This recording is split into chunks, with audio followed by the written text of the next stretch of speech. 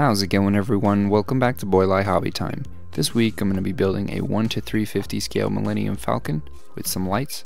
I'm also going to be putting it on a landing platform inspired by the one seen in Empire Strikes Back from Cloud City.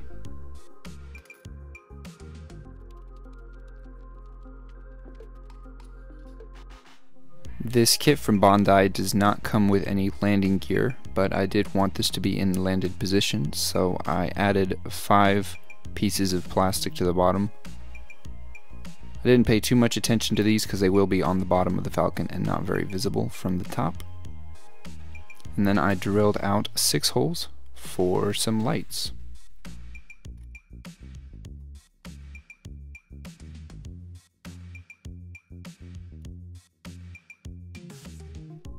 After all of the customization was done, I primed it and got ready for painting. I swapped out the needle and nozzle on the airbrush to something a little bit finer. I'm going to be doing pre-shading on this Falcon, so I needed the stream to be nice and thin.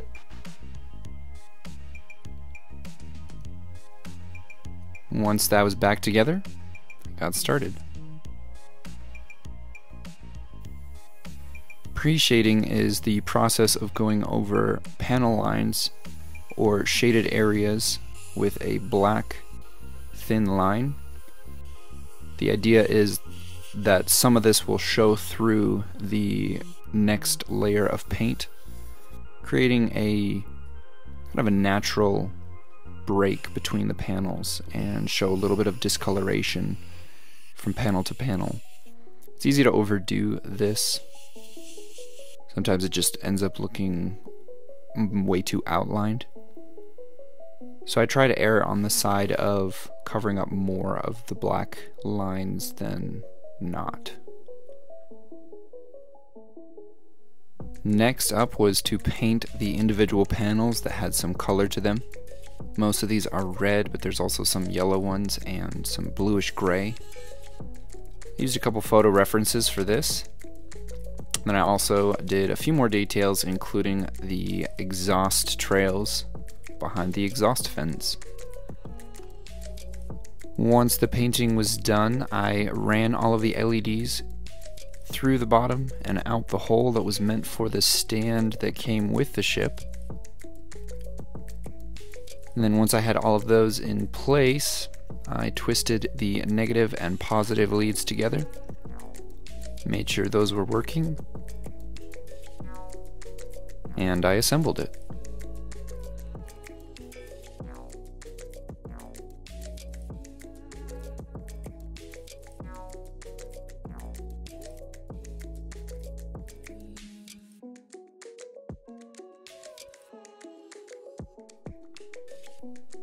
Then used some canvas board for the base of the diorama. I measured that out and cut it to length. I used a roll of tape to get the right size for the landing pad. I drew some lines to make sure everything was squared and centered.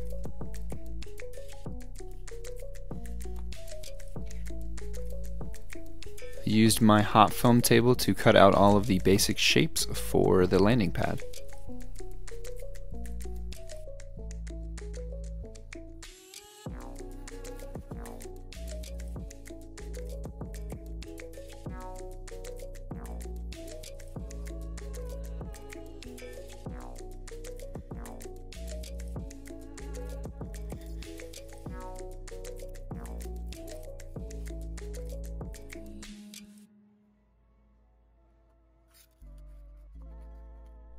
To create a smoother surface for the landing pad, I cut out some styrene in the same shape as the foam. Then I cut out an outline of the same shape to go on top as a rim.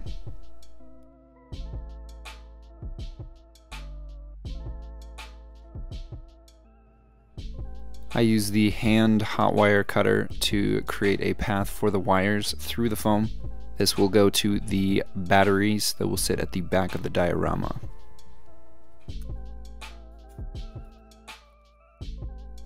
I then moved to the back of the diorama and I peeled the paper off of some foam core and that is what I used to build the majority of this section. The foam that comes on the inside of the foam core is really nice to work with.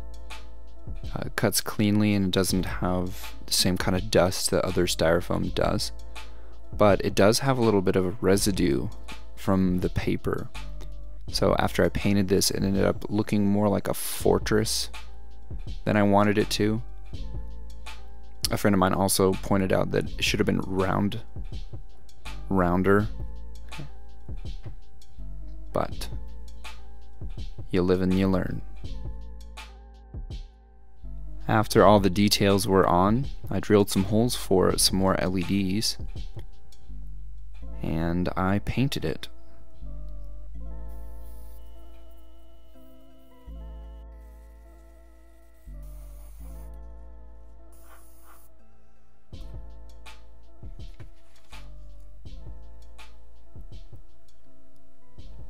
Once I was done painting, I got all of the wiring figured out.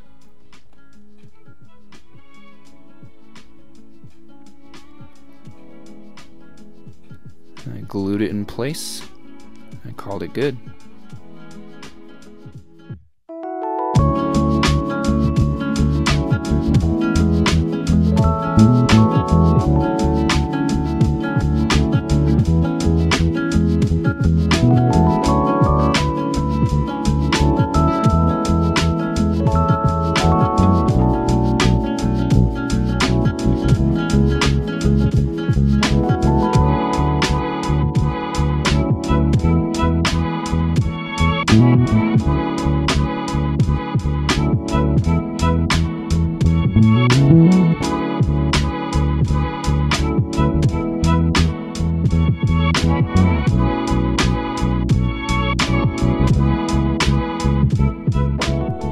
That is it for this video. Thank you all so much for watching.